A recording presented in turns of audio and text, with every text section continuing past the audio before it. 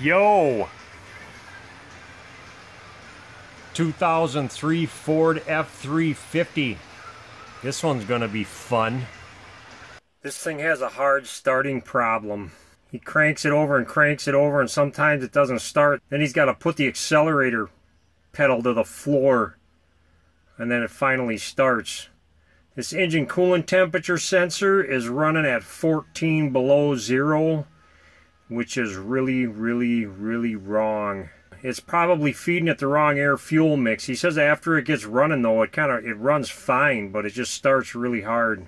First thing I'm going to do is make sure that the wiring's okay and make sure that I'm on the right sensor, because sometimes some vehicles have a couple of different sensors. Sometimes they have one for the gauge and one for the computer.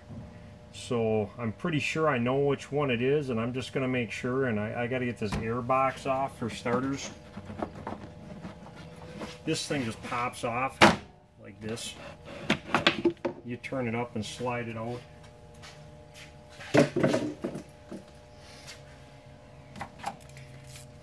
I got an 8mm hose clamp here, or a regular screwdriver. 8mm here and here. There's two 8mm up here too, but if I remember right, I don't have to take those off. I can just slide it out like so. And there's a mass airflow sensor plug connected to this. I got a tab I got to push in on the back and pull that out. I have a couple alternator wires right here, and right behind that I think is the coolant temp sender for the computer. You just push in on this tab and pop it off. Okay, I got the cruddy thing off. I'm going to look at my scan tool again. It still says negative 16 degrees, so that's not the right sensor. I threw a jumper on this wire. I just run a wire in and out.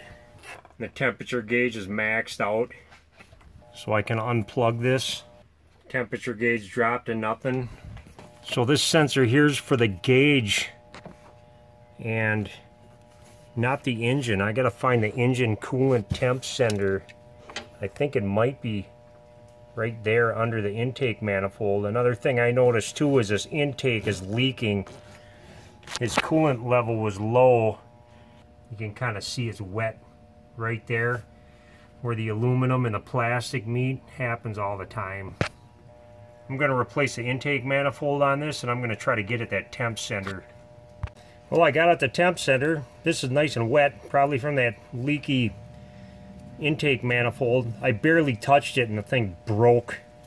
I just got my hand under there and I wiggled it a little bit. I tried to push in this tab to unplug it and it broke. That still says negative 14 degrees, which is wrong. I unplugged the thing. That's been leaking for a while. Now I got the right value. It's maxed out at negative 40 below. It must have had a slight connection in there somewhere between the plug ends. I put a jumper on this plug. My coolant temp's running at 318 degrees, so I maxed that out. So I know this is the right sensor, and I know for a fact that it's not a wiring issue. So I'm going to replace that sensor and do an intake manifold. It looks like the upper intake manifold has to come off just to replace that sensor anyways. You might be able to take the alternator off and a bracket or something and get under there, but I don't even have to try to do that. I'm going to replace this stuff. It might have went bad just because it's been dripping coolant on it for a godload of years. This should be fun. This sensor's a 19mm. Yeah, I yanked the wires right out of this thing. It's not very tight either. I'm actually using a 3/4 inch socket for this. Same size. Clean this surface a little bit. Just make sure there's no big chunks of crud on there.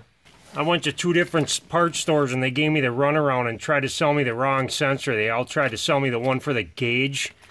So I had to go to the dealer. That's the factory part number. The sealing surface is this brass. I'm just going to throw it in there. It should seal just fine.